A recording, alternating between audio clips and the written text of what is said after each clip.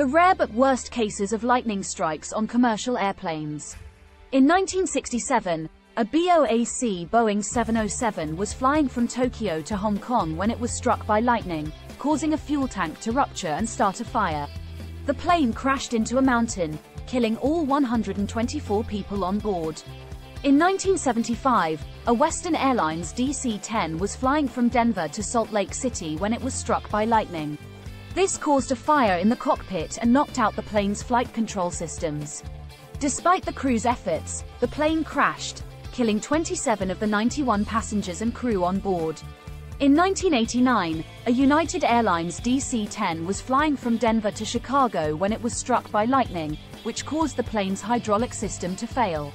The crew was able to make an emergency landing in Sioux City, Iowa, but the crash resulted in 112 fatalities and 184 injuries. It's important to remember that incidents like these are rare, and modern commercial aircraft are designed with extensive safety features to minimize the risk of damage or injury in the event of a lightning strike. Thanks for watching.